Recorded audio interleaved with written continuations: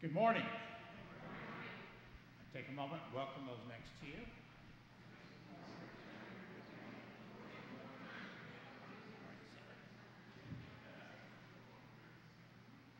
Our order of service this morning is Divine Service Setting 1 on page 151. Our opening hymn is number 498. We sing verses 1, 2, 3, and 7.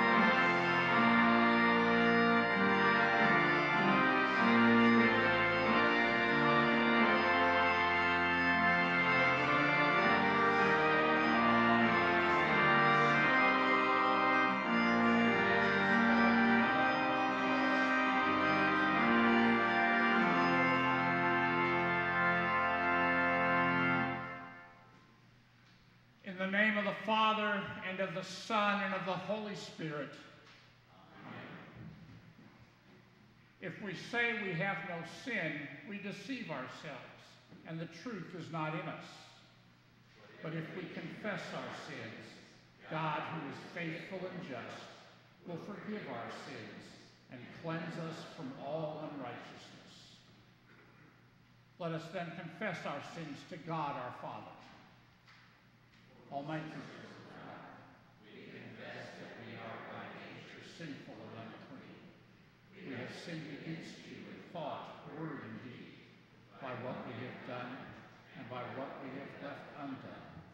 We have not loved you with our whole heart. We have not loved our neighbors as ourselves. We justly deserve your present and eternal punishment. For the sake of your Son, Jesus Christ, have mercy on us. Forgive us, renew us, and lead us, so that we may delight in your will and walk in your ways to the glory of your holy name. Amen. Almighty God in his mercy has given his Son to die for you, and for his sake he forgives you all your sins. As a called and ordained servant of Christ, and by his authority, I therefore forgive you all your sins, in the name of the Father, and of the Son, and of the Holy Spirit. Amen. The introit is printed in the bulletin.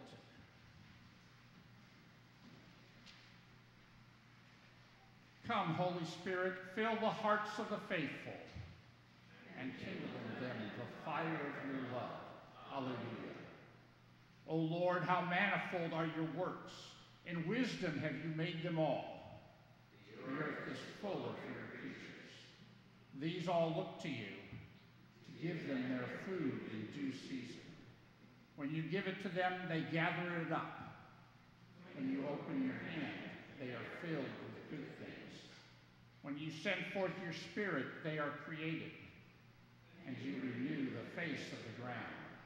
Glory be to the Father, and to the Son, and to the Holy Spirit, as it was in the beginning, is now, and will be forever. Amen. Come, Holy Spirit, fill the hearts of the faithful, and kindle in them the fire of your love. Alleluia. In peace, let us pray to the Lord.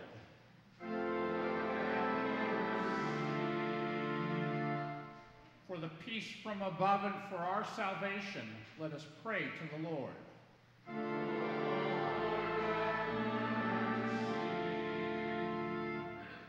For the peace of the whole world, for the well-being of the Church of God, and for the unity of all, let us pray to the Lord.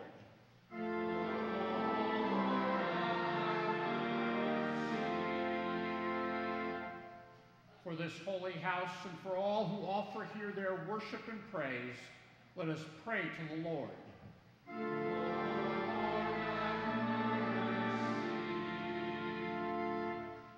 Help, save, comfort, and defend us, gracious Lord.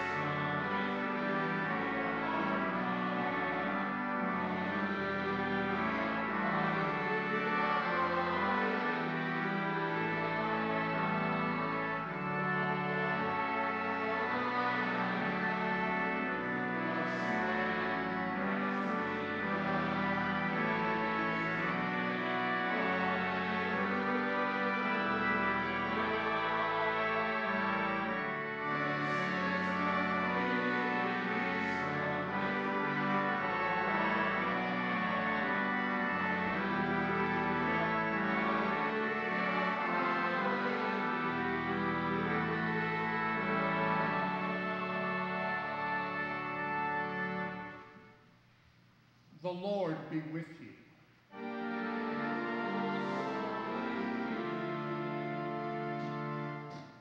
Let us pray. O God, on this day you once taught the hearts of your faithful people by sending them the light of your Holy Spirit. Grant us in our day by the same Spirit to have a right understanding in all things, and evermore to rejoice in his holy consolation.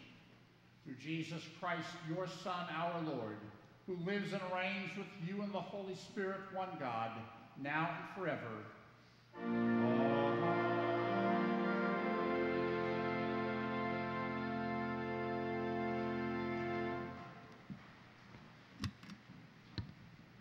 The Old Testament reading for the day of Pentecost is from Genesis chapter 11 and also serves as our text for the sermon this morning.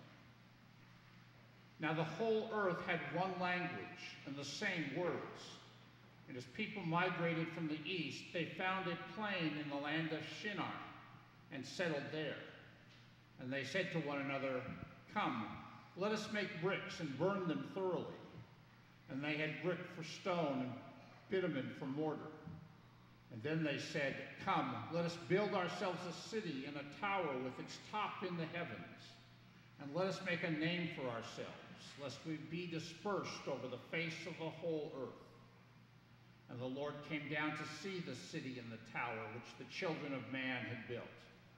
And the Lord said, "Behold, they are one people, and they have all one language. And this is only the beginning of what they will do. And nothing that they propose to do will now be impossible for them. Come, let us go down and there confuse their language, so that they may not understand one another's speech." And so the Lord dispersed them from there over the face of all the earth, and they left off building the city. Therefore its name was called Babel, because there the Lord confused the language of all the earth. And from there the Lord dispersed them over the face of all the earth. This is the word of the Lord. Thanks be to God. The second reading is from the book of Acts, the second chapter. And when the day of Pentecost arrived, they were all together in one place. And suddenly there came from heaven a sound like a mighty rushing wind, and it filled the entire house where they were sitting.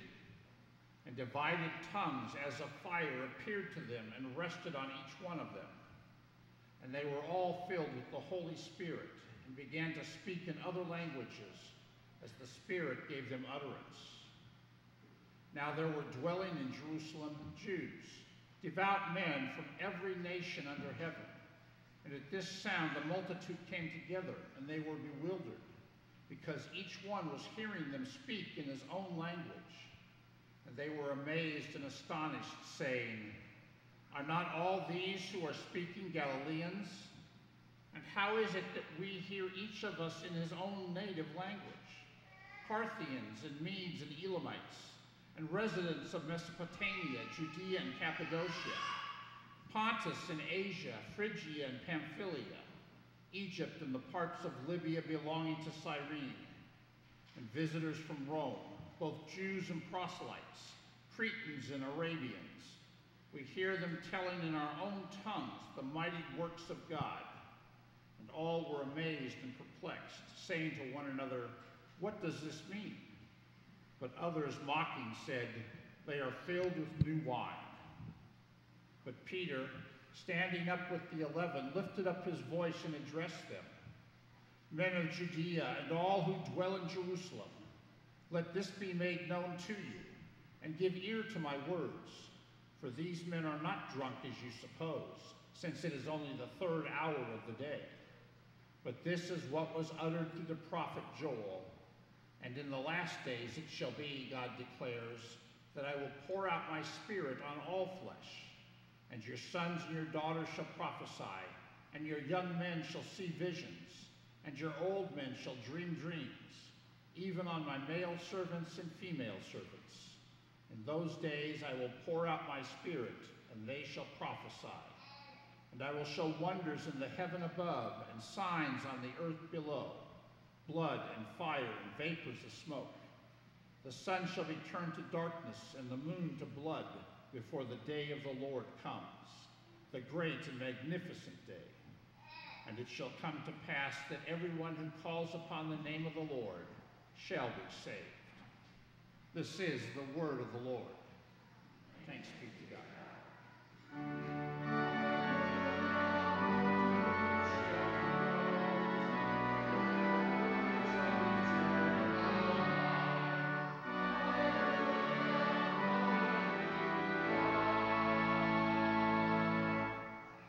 rise for the Holy Gospel. The Holy Gospel according to St. John, the 14th chapter.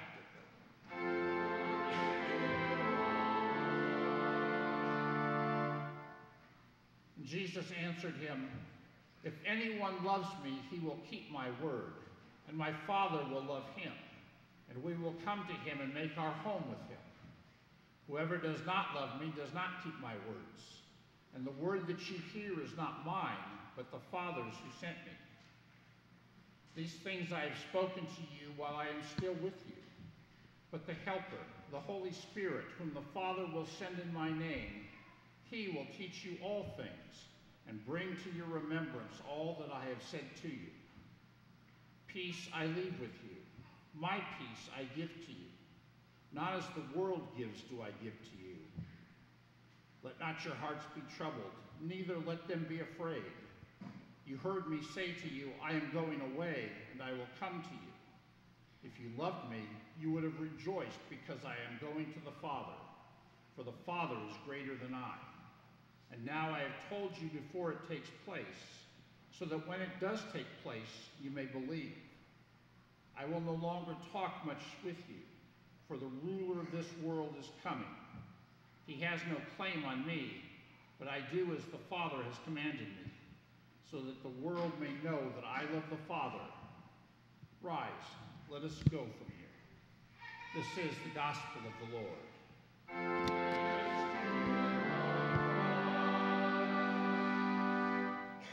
We make confession of our Christian faith by words of the Nicene Creed. I believe in one God, the Father Almighty, maker of heaven and earth, and of all things, visible and invisible, and in one Lord Jesus Christ, the only begotten Son of God, begotten of his Father before all worlds, God of God, light of light, very God of very God, begotten, not made, being of one substance with the Father, by whom all things were made, who for us men and for our salvation came down from heaven, and was incarnate by the Holy Spirit of the Virgin Mary, and was made man, and was crucified also for us under Pontius Pilate. He suffered and was buried, and the third day he rose again, according to the Scriptures, and ascended into heaven, and sits at the right hand of the Father, and he will come again with glory to judge both the living and the dead, whose kingdom will have no end. And I believe in the Holy Spirit, the Lord and giver of life, who proceeds from the Father and the Son, who with the Father and the Son together is worshipped and glorified, who spoke by the prophets. And I believe in one holy Christian and apostolic church. I acknowledge one baptism for the remission of sins, and I look for the resurrection of the dead and the life of the world to come. Amen.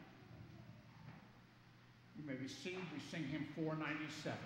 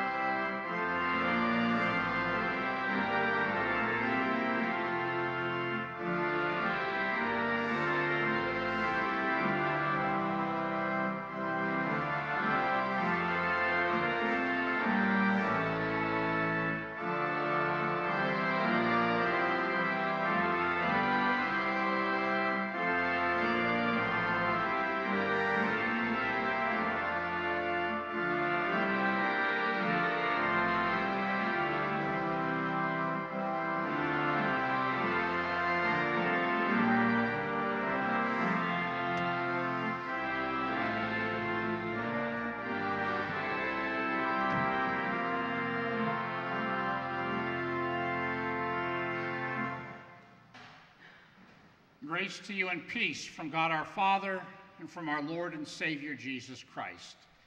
Amen. Our text is the Old Testament lesson, which was just read.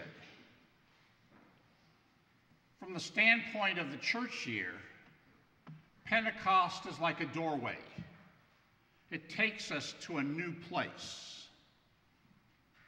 We've celebrated the life, death, and resurrection and ascension of our Lord Jesus Christ. And we're now led by the Holy Spirit into practice, an opportunity to put the good news of God into the miseries of our days. The 143rd Psalm says, "Teach me to do your will, for you are my God. May your good spirit lead me on the level ground." And that is what the Spirit leads us today. As we begin this Pentecost journey, we stand and wonder at the tremendous event, at the outpouring of the Holy Spirit upon the people of God. We rejoice over the Spirit's power at work in our hearts and minds. We who have been scattered by sin away from God have been brought back by the power of the Spirit, who has called us by the gospel. For by nature we strive against God. We throw ourselves into spiritual chaos and despair. But by God's Spirit we are healed.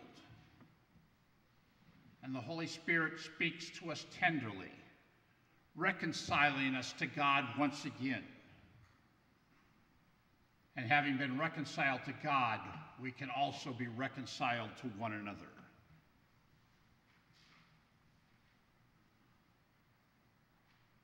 Genesis chapter 11 takes us to the story of the Tower of Babel, a story that happened many, many years ago. But it is also a contemporary story happening today. For those ancient people on the plains of Shinar moved away from God. And so do we.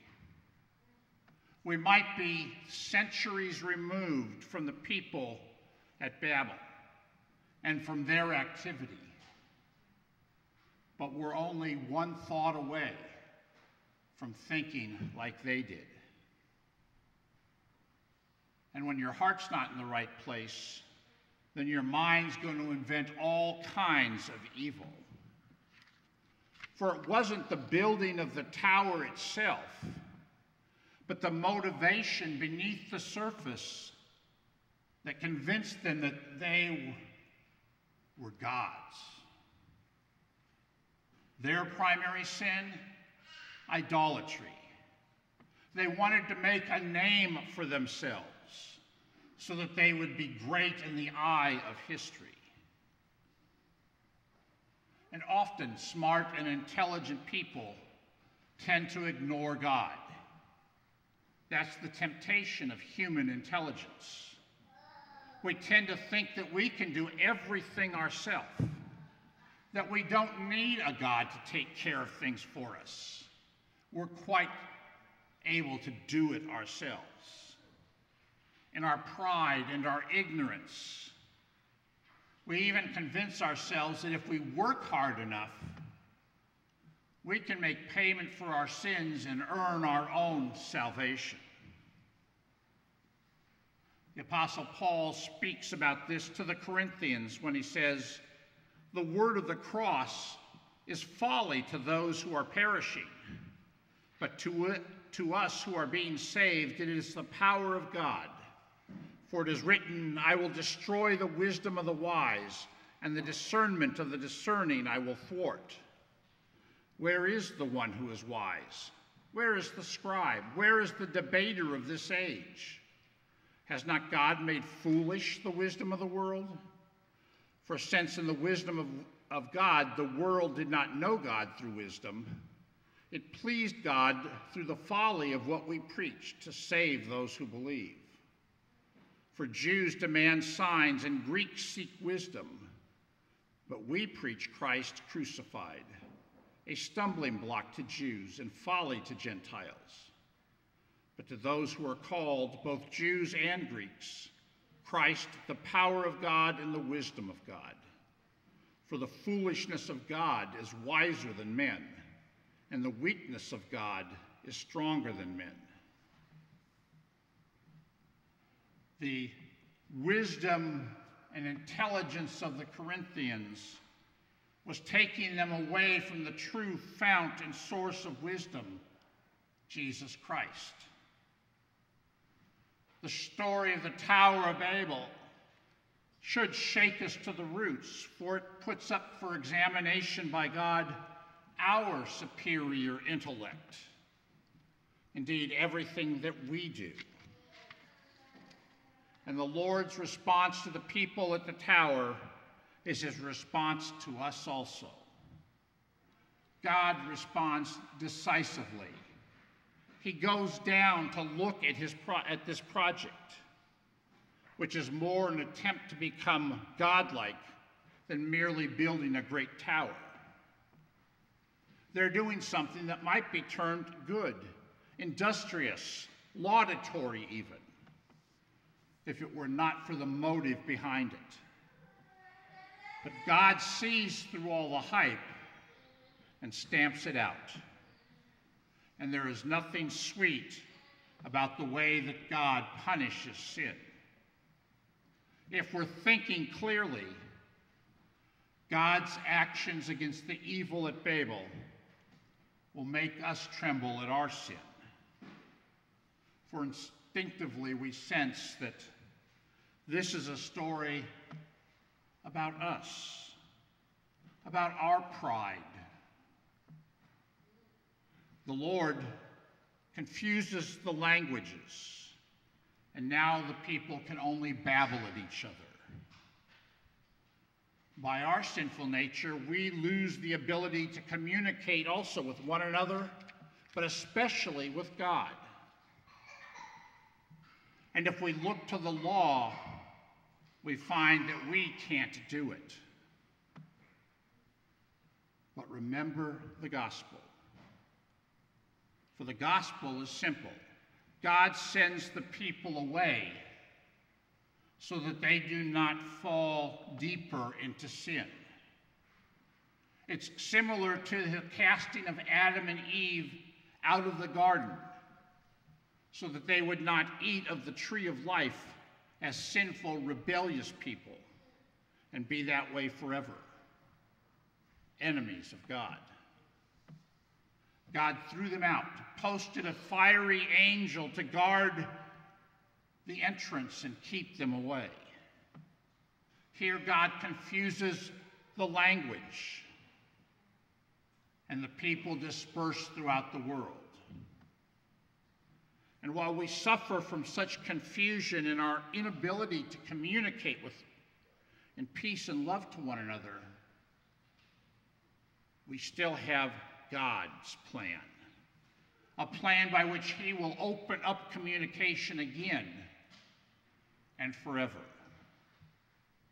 And God's plan is revealed to us and to the people of all ages at Pentecost. For at just the right time, God sends the clear word into the world. The writer of Hebrews says, in the past, God spoke to our forefathers through the prophets at many times and in various ways. But in these last days, he has spoken to us by his Son. God has never stopped talking to his people. However, as we read the Old Testament promises, we know that they point to the New Testament to fulfillment.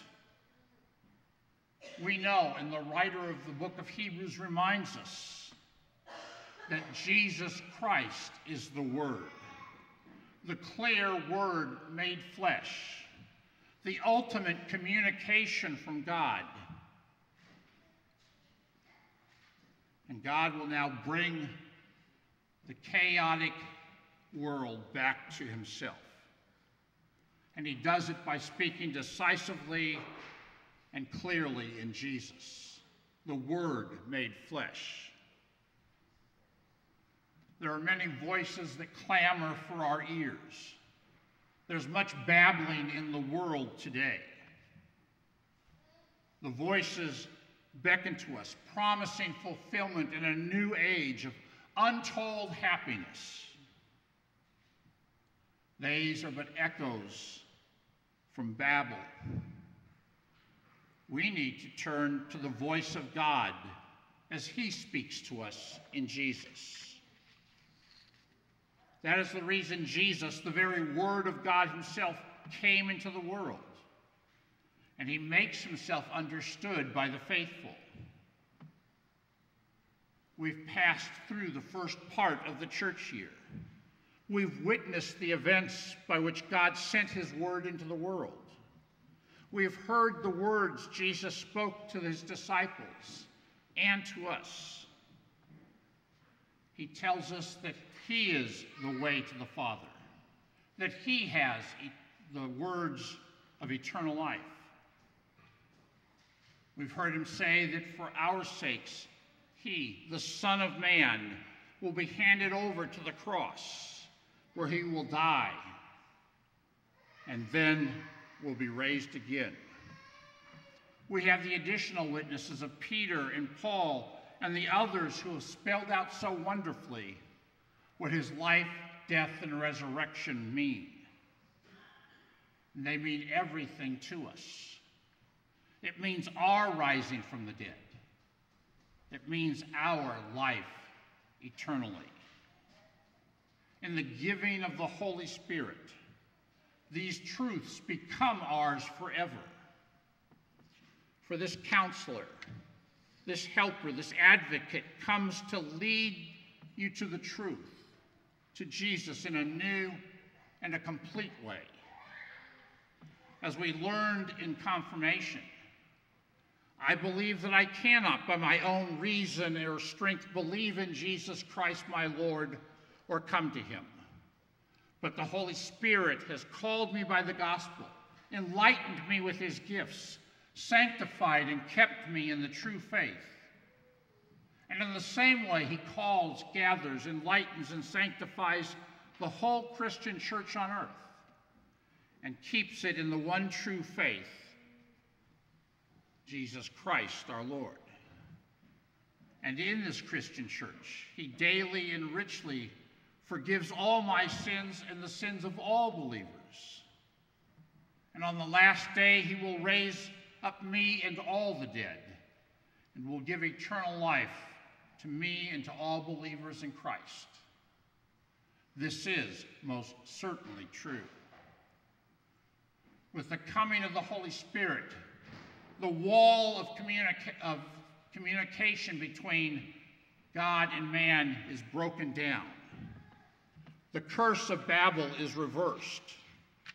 In Jesus, we are now family once again. Through the Spirit's presence, we're enabled to talk gospel to one another, even to the farthest reaches of the universe. And that voice of God speaking through our mouth will be understood and believed. For Jesus has done all that is necessary to make this possible. By his death on the cross, he's broken down the barriers between Babel and heaven. And he gives us the gift of his Spirit so that we can talk to one another and to God. And that conversation is not babble at all. It's praise and worship, prayer and adoration. And it will continue forever. Amen. And the peace of God, which surpasses all understanding, keep your hearts and minds in Christ Jesus unto life everlasting. Amen. We continue with the gathering of the offering.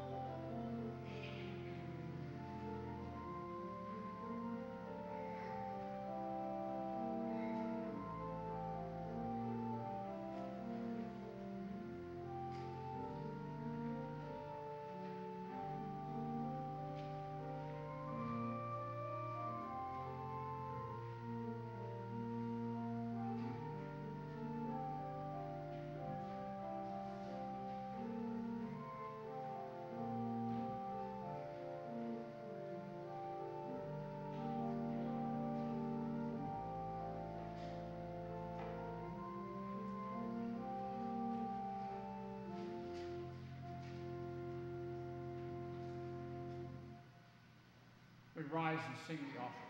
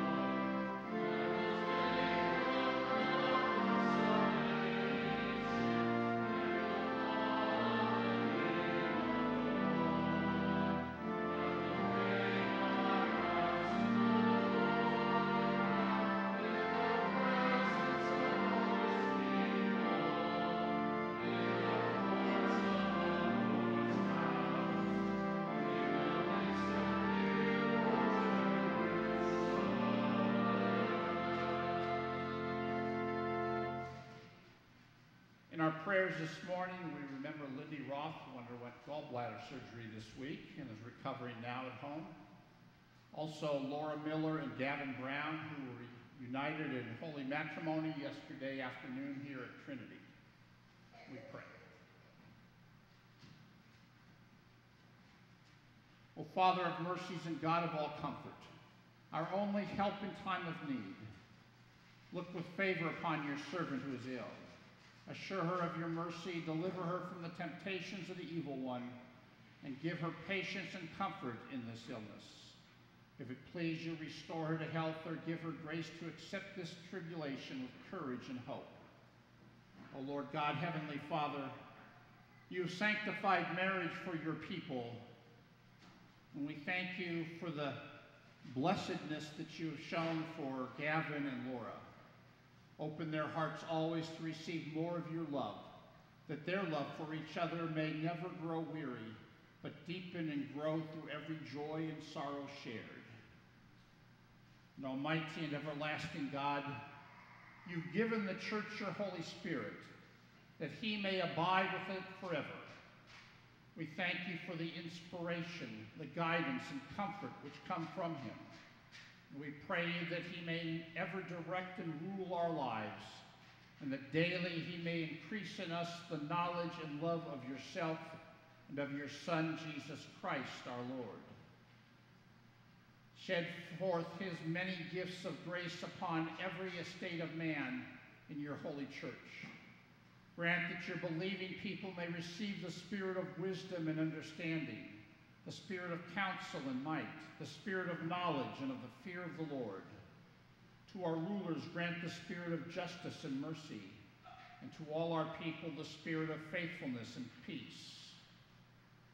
O you who sends forth your Spirit and renews the face of the whole earth, shed abroad in our hearts his love, joy, and peace, that he may recall us from our forgetfulness of you and bring us back to your heart by the holy way of repentance and faith. Cast us not away from your presence, and take not your Holy Spirit from us. Restore unto us the joy of your salvation, and uphold us with your free Spirit. Through Jesus Christ, your Son, our Lord, who lives and reigns with you in the unity of that same Spirit, one God, now and forever. Amen. The Lord be with you.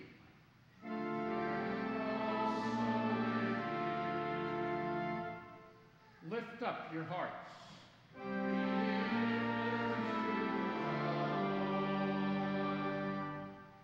Let us give thanks to the Lord our God.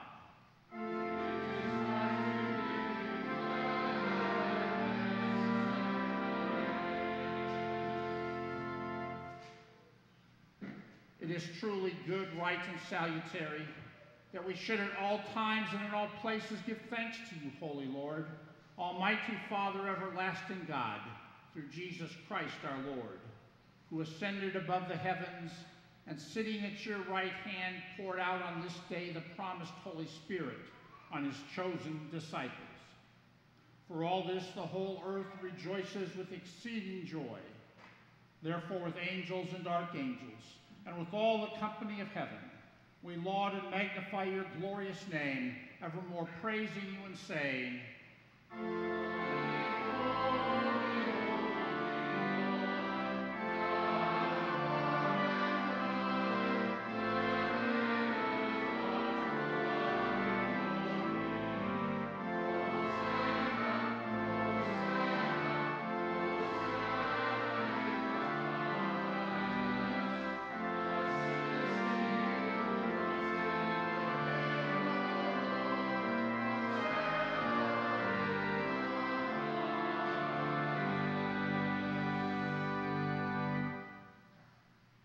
Blessed are you, Lord of heaven and earth, for you have had mercy on those whom you created, and sent your only begotten Son into our flesh to bear our sin and be our Savior. With repentant joy, we receive the salvation accomplished for us by the all-availing sacrifice of his body and his blood on the cross. Gathered in the name and the remembrance of Jesus, we beg you, O Lord, to forgive, renew, and strengthen us with your word and spirit.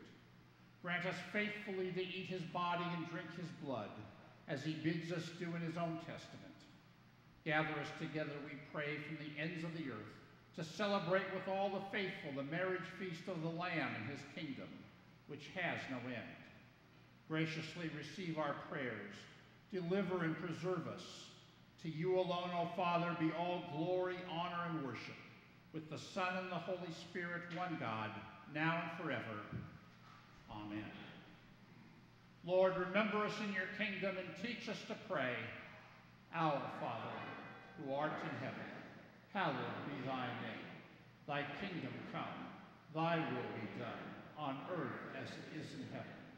Give us this day our daily bread, and forgive us our trespasses, as we forgive those who trespass against us. And lead us not into temptation, but deliver us from evil.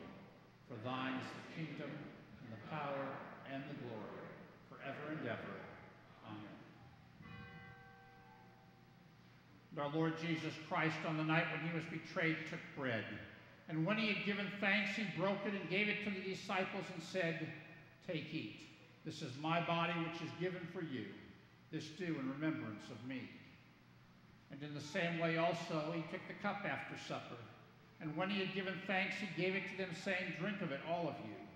This cup is the New Testament in my blood, which is shed for you for the forgiveness of sins. This do as often as you drink it in remembrance of me." The peace of the Lord be with you always.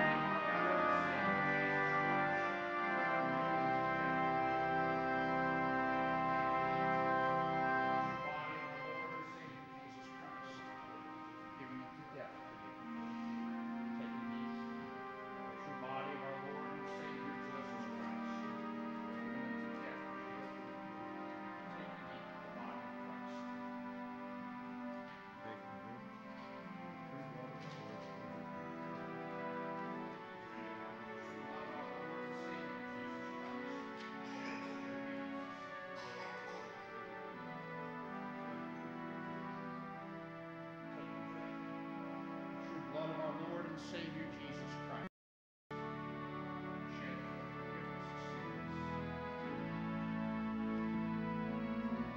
And with this true body of our strength and firmly steadfast in the one true faith of the life everlasting, art in peace.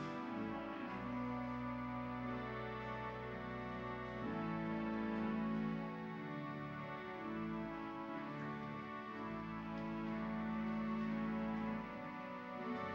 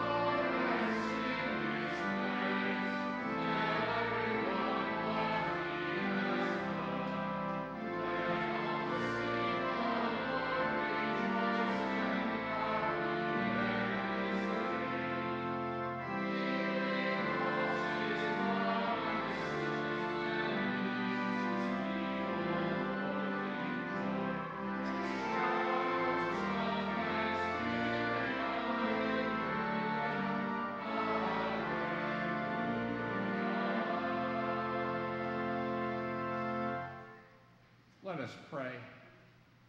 Gracious God, our Heavenly Father, you have given us a foretaste of the feast to come in the holy supper of your Son's body and blood. Keep us firm in the true faith throughout our days of pilgrimage, that on the day of his coming, we may together with all your saints celebrate the marriage feast of the Lamb in his kingdom, which has no end. Through Jesus Christ, your Son, our Lord, who lives and reigns with you in the Holy Spirit, one God, now and forever. Amen. The Lord bless you and keep you. The Lord make his face shine upon you and be gracious unto you. The Lord lift up his countenance upon you and give you peace.